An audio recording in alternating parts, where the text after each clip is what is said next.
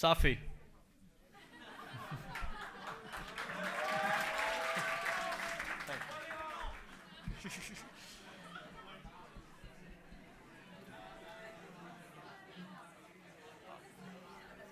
Okay, that didn't work, right? Like as expected. So maybe Safi Baraka. Okay, so now it's okay, so the last part, I mean, it's only 1 more hour, and I think I'll actually have less. So we will have probably like half an hour for questions. And for those who have the software, you can play around and keep asking me questions. But this last hour, throughout the day, what I went through is basically like a very, like a summary of what I teach in 5 months. So you could imagine that I tried to condense a lot of things. I speak fast too, so I was like going through but I just wanted you to have like, all as much information as possible from today so that you learn something, and hopefully you did. But now it's like, in the real life, most of you, if you start doing consulting and so on, you really won't care too much about the details of the engineering, the equations behind the solar field losses and so on, but you do need to understand them. Today, though, we have a lot of software that does that for us. Like, we have a lot of software that calculates losses in the field, but if the software tells you cosine effectiveness are -100, you should know that this is wrong, because cosine effectiveness goes from 0 to 100. If the software tells you cosine effectiveness goes, it's 100% for a single axis tracking system, then you should know now that this is not right. Or stuff like this, okay? That's why we need to study, not only just use the software. But in reality, then you most likely will end up using a software, and then you will have questions about it, and then you will ask people who know how to use it, and then that's why I get paid. But in reality, you just apply this. There's one software that I don't know if you got the message, but I told Nuha or Maha to so that you can download it, because this is free. So you can download the system advisor model from the NREL website, and it looks like this. I just open it. So if when you open it, maybe I should just go back so that you see literally how you open it. So let's say this is when you open it, okay? So when you open SAM, and this is the last version of SAM, it has varied a lot throughout the years. You have a number of predetermined systems that you can play with inputs to get the performance. The performance measured in terms of the objectives that I said before. It could be LCOE, it could be annual yield, etc. But then you can do, here you can see that it's not only for CSP. Actually, SAM has a lot of PV, they have wind, etc. But SAM historically has been, actually, if you look at the number of CSP technologies there, SAM has historically, known for CSP, more than for any others. Actually, for the PV industry, it doesn't use SAM. I don't know if you went through some yesterday, but there's PVSys. That's the standard for in the CSP industry, SAM is known by everyone, used by everyone at some point, but we don't really use it for the final stages of the project, just as a pre-feasibility tool that is very easy to use and stuff like this. And if you look at SAM, it's obvious that it's mainly a CSP, because you look at all the number of CSP systems in there compared to the other technologies. So let's open the tower one. Then it asks you for which type of financing. Since you're not here on finance, all I would say is that you can open the first one, which is the power purchase agreement, single owner. The whole single owner or partnership flip with debt or sale leaseback defines the way the cash flows are happening. So single ownership is the easiest, because that basically means that you as a single entity put, for instance, 20% of the money, and you as a single entity ask for a number of banks or one bank for the rest of the money. It's the easiest model to build financially. But usually, most of the projects are built with a partnership flip with debt, which is something like you are a single owner, but at the same time you have creditors with you that put money at the beginning that are not necessarily the banks, that you are going to give the plant to them after a number of years. That's what there's called a flip. And also, they're called flip because mainly the first 10 years of cash coming to the plant are only for the banks and then for the owners. So this is usually what is built like. But for the purpose of the example, I mean, and since we're not going to, this applies to all type of project financing. We just go to, okay, power purchase agreement, single owner. And then you have a number of design questions or what it goes. So I'm just gonna go today through these blocks. So the first thing it will ask you, the software will ask you, first keep in mind what is molten salt tower system. I mean, this is what I showed later, before, you know, the tower with the molten salts that get hot. They put in, once they're hot, they're in a hot tank. When they're cold, they're in the cold tank. When they're in the hot tank, they can be taken so that they produce steam, right? That's the main blocks and stuff like this. So keeping in mind the blocks, the software asks you for design questions at each of the blocks. That's the thing. The main one depends only on the location. So the software allows you to input any location, actually. And it comes with some weather data already in it. The last version, though, comes only with US data. And I think also some basic data. For instance, I'm quite sure there's like Casablanca. So there is some airport data, like Mohammed V Casablanca airport data there. So these are all TMY data. TMY data is what I was saying before. So it's like, you know, it says like download TMY data or build your own TMY data. This stands for typical meteorological year data. And TMY data is data that is built. I mean, if you look at it, it's just a file that has a column with hour of the day, a column with solar resource, meaning global horizontal irradiance, a column with beam irradiance, a column with diffuse irradiance, a column with wind speed, a column with relative humidity, a column with wind speed direction, a column with, you name it, visibility, depending on which type of technology we have, which type of data file. So now this file, this weather data, is not data measured for one single year or 2 years.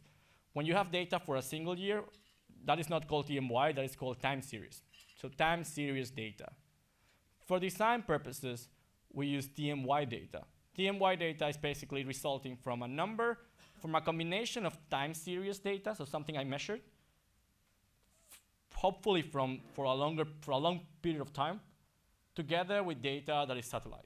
Data that is available from 20 years in the past, 40 years in the past, so that I can build correlations to know, you know, if I look at the 21st of June at noon for 20 years, that will give me more or less, if I just treat the data, what would be the typical 21st of June solar noon weather conditions. That's why it's called a TMY. Now the TMY, in projects, we like to say, oh, it's differentiated in terms of P50 and P90 TMY. This is another concept you can write down, but this gets more specific. But the thing here with P50, P90 is that P stands for probability, and so a P50 is 50% odds that this is correct. P90 is 90% odds that this is correct. That's what it means. And of course, then a P90 TMY data is more conservative than a P50 TMY data.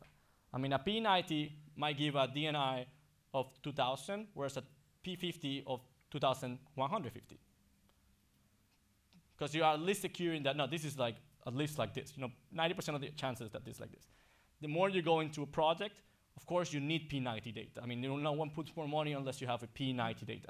I was asked during the lunch break or whatever, if you would need to be an engineer to be in this field. And well, you saw already that no. You could be a financial stakeholder. I know about finance only. You could be someone that is knowing about the environment only because you need a lot of permits and assessment for this. And simultaneously, you could be someone that doesn't necessarily need to be a mechanical engineer, material engineer, but someone that focuses only on the resource. So someone that is, there's a lot of job when it comes to solar energy, people building TMY data, people that understands how to provide the typical weather data based on past measured data, based on current measured data, based on treatment of the data, a lot of stochastic statistics and so on. So this is a possibility and so on. This you don't need to be a mechanical engineer to be. This is another career path, you know. So once you define this data, so for here, what the software comes with is either you upload yours, so you can put yours, or you take one from whatever is available in the system. And here I chose one, it's a Daggett, so you can here search for it, and then I chose Daggett, and then basically it will read it from my computer, which is here in this folder, and tell me Daggett is in California, USA. Daggett has an elevation of 588 meters. This format is just the format in which the TMY is written. So TMY, it's standardized today. So TMY2 and TMY3 is just how the format of the file looks like. But at the end of the day, it's the same. It's just the data of the weather at every hour. Then it tells me this is the time zone, GMT -8, the actual position of Daggett, which I know for calculating all the solar position, right? And that the data comes from one station, which is probably, like I said before, in most of these databases that are free, anything that you can find is just airport data, which is not the best out of a number of reasons. The thing is that one of them is, first, you most likely don't want to build one of these projects next to an airport. So the only reliable data you have is usually from airports, but you're not going to build one next to airports, which means that then to get to this, most of the software, what they do, there are other software for this, but like Metronorm is another software that basically if you input coordinates, it creates a TMY, a typical meteorological geodata file, and it creates it by interpolating 3 different airports data, for instance. So you're like triangling the data available. And this is not accurate, but it gives you at least something to begin with for the calculations of your system, right? Then at the end, what we need is a combination of this satellite-based interpolation or interpolation from available weather stations together with on-site measurements. So part of the time, when you look at the project takes 6 years or 3 years or something, part of that time is actually while all the admin work is ongoing, real measurements are happening. So that then we can more or less validate what the TMY says and what our measurements were. They will not look the same, they will not be the same, and they should not be the same, because the TMY reflects 20 years of history and so on, and the measurement on site is just what happened that day. But the pattern should be such that you could see that the data more or less behaves as the TMY says and so on. Okay, so here in this software you specify the location, and basically the software is so flexible that it allows you to put the input, you choose which city, and then that's it. It reads all the hourly data, DNI, wind, etc. Then if you go to system design, remember we said a tower with storage, so it looks like this. We have different blocks. We have the solar field, which is this and this.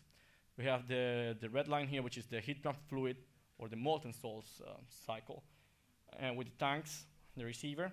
And then we have the heat exchangers, and then the power block. So it asks you for first, at a system level, some issues. First, this you should understand. The idea from today is that at least you understand what to input. So nothing sounds weird or 100% weird. Sometimes it does sound weird because it uses different nomenclature, but at the end, you should know now some basics here. So to design a field, you need a design point. This is what we've been saying throughout the day as nominal conditions and so on.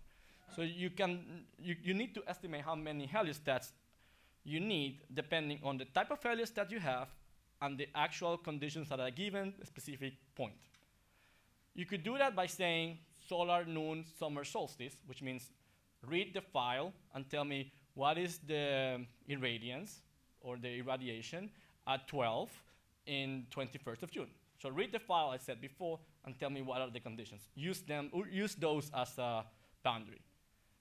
But we don't usually do that. Instead, we just say we input our design conditions. That's like, because sometimes it could be that the TMY data at that specific point, even though it's supposed to be theoretically one of the best because it's the summer solstice and so on, it could be that most of the times in that location, that's the only time when it rains for any reason.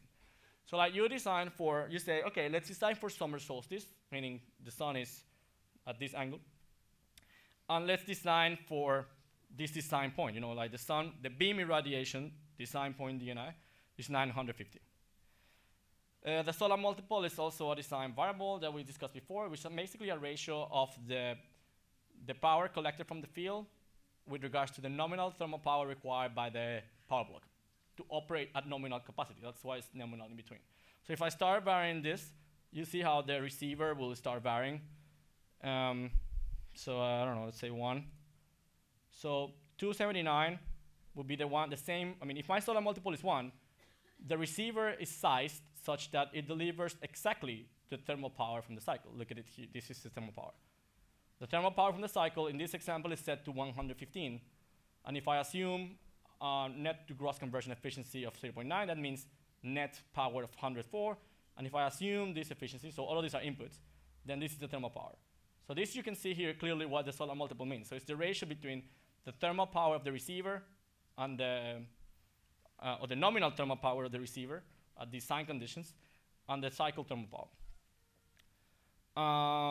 So let's say 1.5, whatever. And then this is just a multiplier of how much more the field, the collector part, should give to the receiver. Okay? Let's keep it at 1. Then you have the conditions at which you want the salt to operate. I told you before, the molten salts have an issue, that is that they freeze below 270 degrees. They degrade above 580. So these are just basically inputs that need to be within those values, because otherwise it's not physically realistic, like to run the problem. And then, well, you have some margins here, as you can see. I mean, of course, you cannot heat it up to 580, because there will be times at which it will be higher, and vice versa. But the software will do it. It's just that we know physically that this is not possible. But I mean, the software is the software, so you can do whatever. That's why you need to know the background to it.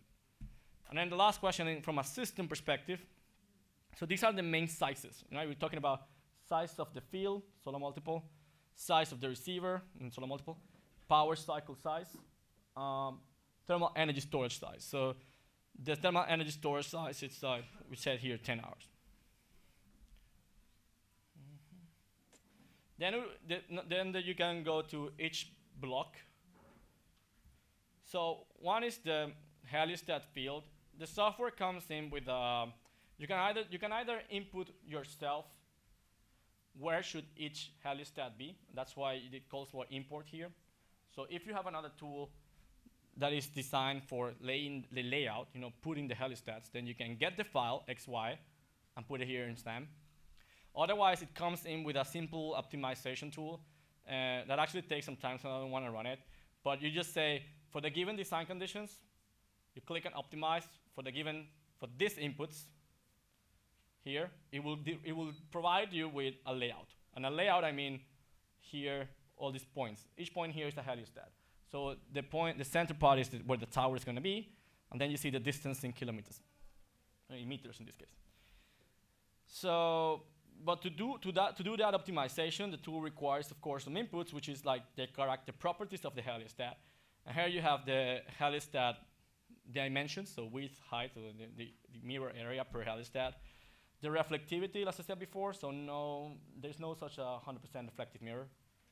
The image error, again, the image and tracking errors are errors that are connected to the quality of, like, the slope error is an error if the facet, so the mirror, like, is not entirely flat or as it should be, I mean, like no disturbances, then the image error the slope error will be 0.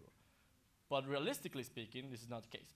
There will be imperfections in the mirrors. Minimum, I mean, we're talking about milliradians here. So milliradians, but milliradians make a difference. So that's what a slope error is. This image is a combination of a slope error with tracking error. Tracking error is the other one, which is that there is a bit of offset. If you look at, remember the picture that I shown where you had the receiver and then there was like an aim, like a target. That shape might be circumferential. If you have a big slope error, it's not circumferential, but more like elliptical. And if you have a tracking error, and slope error, then it's both elliptical and not where it's supposed to be. Like it's somewhere like a bit off, you know? That's what we call by image error. And you can quantify that by milliradians. The number of facets relates to, if you remember the picture, the heliostats are not just one single mirror, are a number of mirrors. And those are facets. So this is just asking how many facets in the x direction, how many facets in the y direction. If you have a mini field, it might be that it's only one, like 1 and 1. It's only one small heliostat. And there are fields that are mini, like small fields, where you're talking about 4 meters squares, which means like 2 times 2, which will fit here. And then they ask you about LAN. It's a US software, so it does it in acres, but for some reason. But do you have some technical aspects here concerning the operation of the heliostat? As you could imagine, the heliostats theoretically, of course, you could set this to 0, meaning that they could position themselves like this or like this. Realistically speaking, actuators will not allow them to do that. So then you can set those type of things here, which is like, you can set those inputs here, which is like what is the actual minimum angle that the heliostat, at stow position can achieve, until which wind speed the heliostat can operate.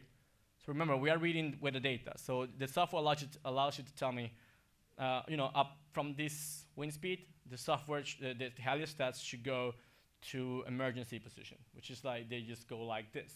Or each heliostat actually will have their own emergency mechanism. The reason why we need, emergency control for wind speeds is that, as you saw earlier today, we could have a tornado, we could have a different things happening in the field, right? So these are structures, and by exposing them to higher wind speeds, they might break, they might failure. So from an operational point of view, we do set limitations. And this become really important when it comes to contractual issues, because there is a contractual relationship between the one that provides the heliostats and the one that operates the plant. If you, for any reason whatsoever, as an operator, operate when the plant, when a wind speed that is above the wind speed that I set in my contract, then I might just say, my service contract is over and you need to pay anyway, but you were the one that is responsible for because you broke it. You operated when it's not supposed to, and so on. Anyway, you have a lot of inputs here, as you could imagine, in the early phases when the plant is just start ramping up, you need energy for the storage, for the heliostat to move, and you might not have energy from the field. Or even when it's operating, you might need to take energy from your plant to move the heliostat. So these are the type of inputs you're asked here. When it comes to atmospheric attenuation, I don't want you to get into too much into what it is, this coefficient, but what I do want you to keep in mind is that attenuation is one of the main losses in towers, right? We went through that. And attenuation is directly linked to how far my heliostat is from the tower. It's directly linked to the distance between the center of my heliostat to the receiver, that path, because the longer this is, the more the light goes through particles, scattering, etc. Now, the way we model this is by, there is a visibility theory, but in SAM, the model they use is just a polynomial one. That is, the polynomial comes from visibility. It's not obvious here, but we can derive these polynomial coefficients based on visibility data. And then what it means is that if you input the distance, so the kilometers from, the center of the heliostat to the center of the receiver in kilometers, and you use this coefficient, it will give you the attenuation for each heliostat. That's it. So, and you have different orders. So like this is times 1, this is times x, this is times x squared of x, etc. Of course, you have some constraints. You can input in the tool a shape of the land, or you can input what is the maximum distance of the field, the last heliostat to the tower, etc. That's the type of things the tool asks you for. So this is from the field perspective. And if you input all of this in the field, and also the tower and the receiver, this is set. All the blue ones we set already before in the system design. But you have a possibility to dimension the tower, how high should it be, the receiver itself, how many panels, the diameter of the receiver, the height of the receiver. All of these are criteria for the dimensioning. And even the software even allows you to choose different materials, different metals and coatings for the receiver. So when you input all of this data, in the receiver tower specifications and heliostat specifications, you can go back to heliostat field and then click on optimize or generate layout. And then for a given number of boundaries, like if you say tower between 100 and 150 and so on, it will optimize or generate a layout for you using a simplistic or a simplified, I wouldn't say simplistic, but a simplified linear optimization tool that is integrated in this, but that you can also download for free. The software is called Solar Pilot. So if you download Solar Pilot, you can do only layout generation, for instance, and that's free software.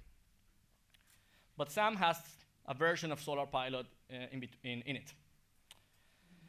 Then when you have dimensioned the field for the given design conditions, you do the same for the power cycle. We already said in the system design the capacity, the gross, but you can go more specific, which is that which type of cycle, at which pressure should be operated, which type of cooling, like air cool, dry cool, wet cool, startup times. You know, it takes time for a steam cycle to ramp up. You can quantify that with real mechanical engineering, but in the tool you can put simple approaches like half an hour, 1 hour. You can input all of that in the tool.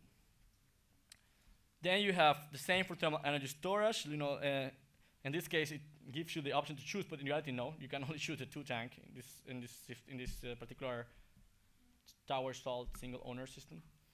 And you can input, you know, the tank height, the minimum height of the fluid, how many tanks will you have, or pairs of tanks, and then some inputs with regards to the losses. So if you do detailed component modeling, by this I mean this software is called System Advisor Model. So it's like, at a simplified way, we're gonna model the system, but a system is composed of many components, right? So a real engineering work, we need to model the components detailedly, so that then we can input these simplified inputs here. Only by modeling the component, I really know what is my cold tank heater capacity, or or the losses per meter square Kelvin. I mean, you need to model it because it depends on the installation you choose. It depends on how the recirculation is happening in the tank. So for that, you will need to do a component model in a multi-physics software that is taking care of component modeling only. When you do that, you understand that, and then you can use this tool for inputs. But if you do want to do just generic assumptions, these are typical values. The software comes with all of these typical values. So which is good for someone new. Allows you to play with it. Then this is all the physical dimensioning that is in there, but as we were discussing before, the physical technical dimensioning is one thing that is alone nothing, because we just don't design something to be the most efficient. As an engineer, we want something that is the most cost efficient. So then the system takes care of the software allows you to play with how it should operate. So there are a number of inputs here, mainly not in system control. And system control is about the parasitic. Parasitic, it's energy requirements from the own plant to operate. So if a turbine is, you saw as an input there is like the power plant capacity, gross capacity is 110. Most likely the net capacity is 100 because I need 10 megawatt to run. I need energy for the pumps. I need energy for moving the heliostats. I need a lot of energy for the fans in the cooling in the condenser, etc. This is what you input here. So all the parasitic energy. But then this is the fun one. This is cost. The software comes in with some cost suggestions, but they are meaningless. This is just some costs that you need to validate each time you're gonna build. Of course, every result will be very sensitive to what you put here. But this is it. What you use here is what will determine what is optimum. If you put the heliostat cost 0, it will suggest a massive heliostat field because, they're 0, so we want just more energy. Reality is that heliostats are somewhere, these numbers are not so wrong though. A heliostat field, in real bits, are varying anything in between 120 to 140, give or take, depending on where you are, etc. But here you go, like I was explaining in my slides, like component by, like block by block, it asks you for costs. So the tower, fixed cost plus cost with height. So the higher, it should be higher, more costly. The receiver, costs that are scaling with the thermal power, etc. And then you need, of course, lifetime for the calculation. The degradation is usually 0, as I said before. And I think in the tool, it leaves you like the option in the financial parameters to set how many years is the analysis to period. So 25 years, and then my equity or the project's target for profits should be met at 20, for instance. So like all of this is our inputs here. Of course, we have like one single lecture today for everything, but we did touch a bit on this. So if you start playing with this, my purpose is that you at least understand some of it. You know, like because we design, I said it already, yeah, we're engineers, it's fun to work on this, but this is a business. So behind all of this, it's not only a business, but there are different actors. And each actor makes money in their own way. The profits here relates to the project. So it's like the whole project, of course, the power plant as an entity makes money in this way. This is an IRR of the project. But then as a supplier of heat exchangers, I might have a different profit margin. And as a supplier of heliostat, I might have a different profit margin. This is a whole, I don't know, like masters on its own, but just so that you keep the notion of that everything we do in terms of engineering is connected to costs. And this cost will determine ultimately whether this project is viable or not. Okay? The tool gives you the option to actually set all of this. This last block, before I click simulate, is just, remember when we were showing right before the break that you might be paid differently? The best thing about SAM, actually, it's the only reason why sometimes I use SAM, to be honest, is the dispatch optimizer.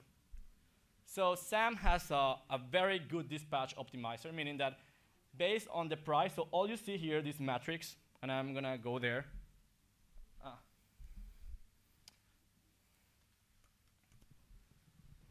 So this matrix is,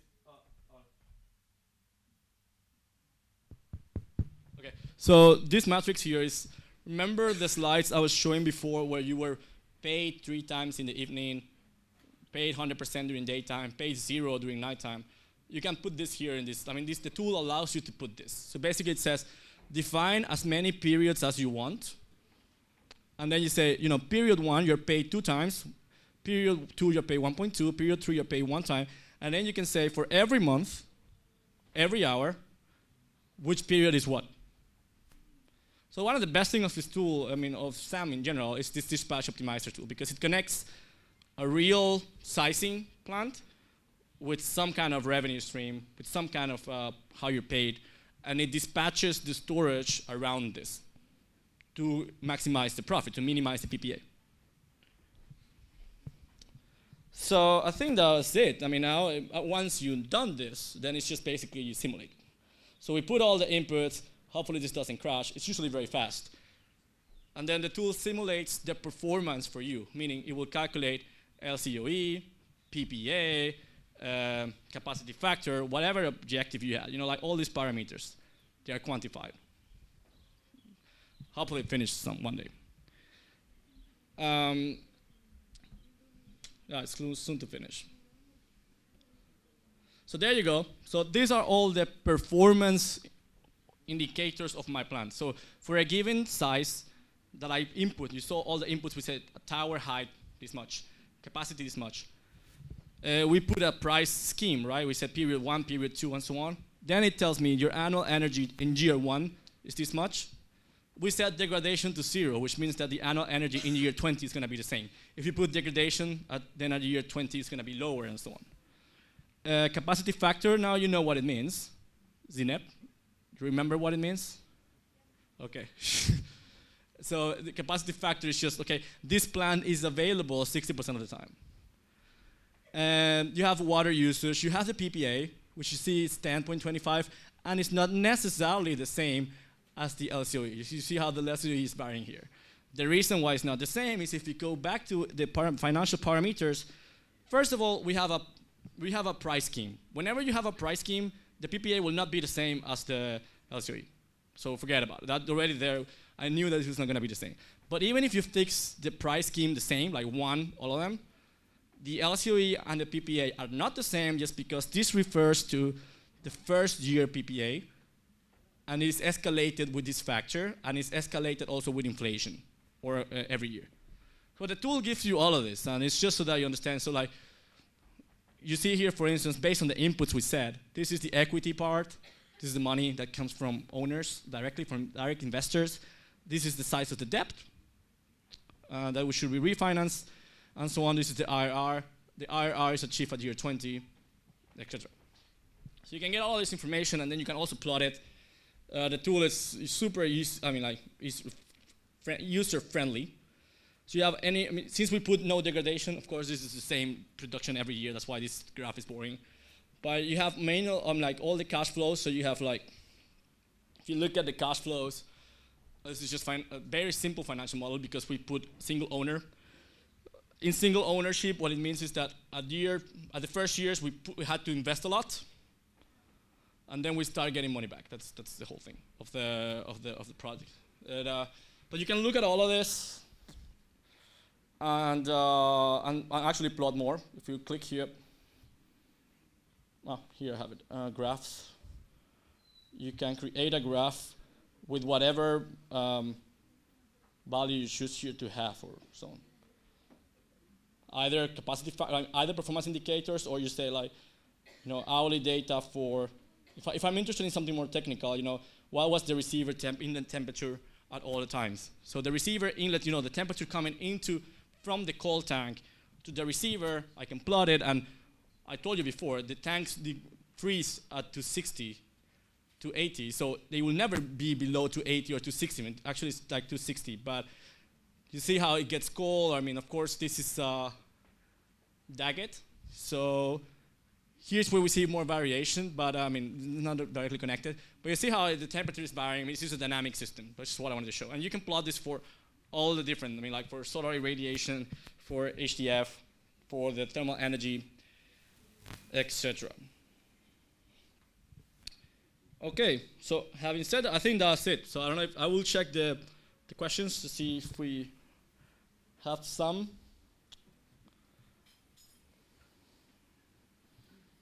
Oh, I don't have that. This is my computer. Sorry. So do you have any question?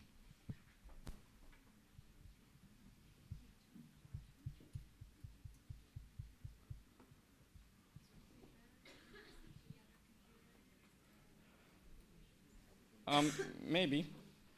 Or if you connect here. Well, no, I don't have internet, so you can connect.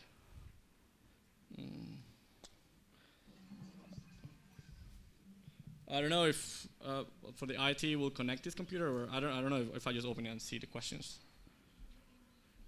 Oh yeah, it's just easy like this. Okay, so we have some questions here. What's the meaning of TMY2? So forget about the 2 or 3. This is just the way the data sets are structured. In reality, it's the same data. In one column you have time, hour. In another column you have minutes. In another column you have irradiation beam. In another column you have irradiation diffuse, etc. So the way you structure it, one is time y2, time y3.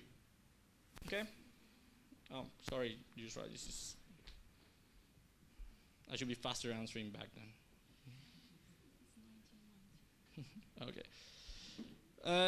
Does high exactitude data cost a lot? How much? Yeah.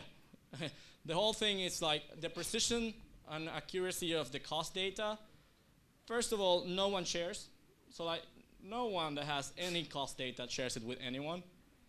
And when you do get it, you need to sign a lot of confidential agreements and so on.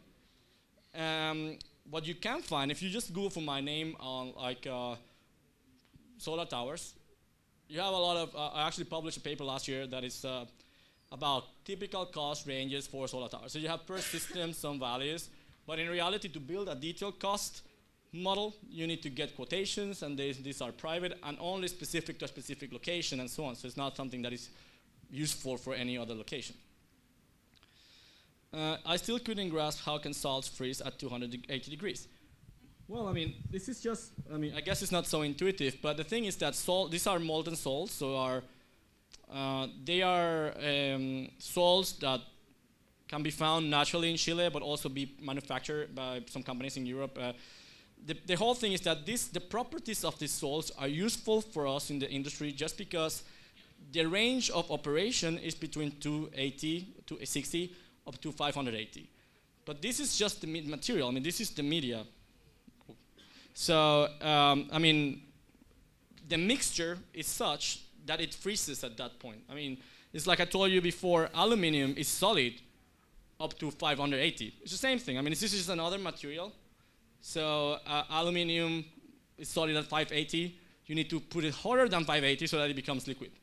This is the salt. The salt is liquid only above 280.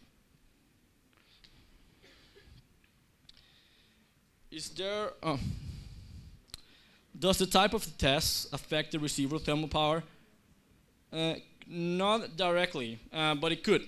Depending on the type of test, thermal energy storage, you could limit the power that the receiver is able to provide to it, or the way that the receiver can provide to it. So depending on the technology, you might limit the operation of the receiver, but in reality, the receiver is to some degree more or less independent. The receiver design is to some degree more or less independent from the thermal energy storage. Is there any open sources to download TMY files acceptable by SAM? I think my students found some called like Helioclim. You can find some locations there. But in most of the cases, these are data that you just need to find. Like literally, most of them you ask you to pay for. But in SAM, you do find a couple of locations for Morocco. In addition to cost, what are the criteria to take into consideration when choosing the single area of the heliostat? Oh, there are many. The heliostat has, it's a combination. Costs, of course, but as I said before, the heliostats have properties, like technical properties. The heliostats, you want them to be able to move freely in both directions. Only some actuators allow you to do that. Depending on the geometry you choose, you might move like east-west and north-south, or else you can also move like rotate. So there are different actuator type of things. There are different things technically you can do from a heliostat, besides the cost. How can we calculate the receiver thermal power? So the receiver is a heat exchanger. As a heat exchanger, it is designed for a nominal power. And again, nominal means the rated power at the design conditions. So you can size the heat exchanger because it's just a heat exchanger. It's just that it's called receiver because it receives the power from the field. But it is on its own a heat exchanger. It's just that radiation is the main source of heat incoming. And you can, of course, if you go out to the market, it's not that you're going to buy a receiver in the supermarket, but the receivers, there are companies that manufacture and sell receivers. And then they have specific rated powers for which they have designed their receivers for. Today in the industry, you can get receivers of 300 megawatt thermal, of 565 megawatt thermal, of 780 megawatt thermal. So you have that range there. You can also ask for a specific design for one if it turns out to be more efficient. Efficient in terms of cost efficiency again. Is SAM a powerful tool for benchmarking studies?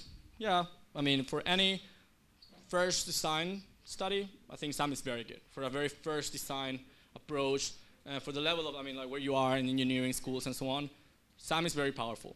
And depending on the accuracy of the data, the inputs of the cost and the rest of things, it can actually get very accurate. So it really depends on the inputs you put in. But the tool is powerful on its own. When we can attend 80% of capacity factor. So 80% is, if you remember today when I was showing real data from a plant, that plant is 80% capacity factor. We barely shut it down, and in the summer it's 100% capacity factor. So that putting all the data together throughout the year is to give or take 75%, 80% capacity factor. So it really depends on the ratio between solar field size, receiver size, storage size, and power block size. So if you have a relatively small power block cycle compared to a large storage and large field, you can attain a large capacity factor plant. You said that you teach this in 5 months. Please where? I teach mainly in Sweden, and also in South Africa, but mainly in Sweden, which is my my home university. Can you give us a credible source of information? Well, it's me. Believe me, I do teach in Sweden. So basically, if we don't input data on SAM, it gives random. Yeah, I mean you need to input the data and find sources for that. That's as any engineering work you do. If SAM can be linked, yes, it can be linked to metronome. So you can link SAM to metronome, get the TMY from metronome, and then use SAM. You can use SAM with many software you use on your own. So that was the last question, and I'm very happy to be here today with you. I hope you got the basic knowledge from Solidity and everything. Thanks.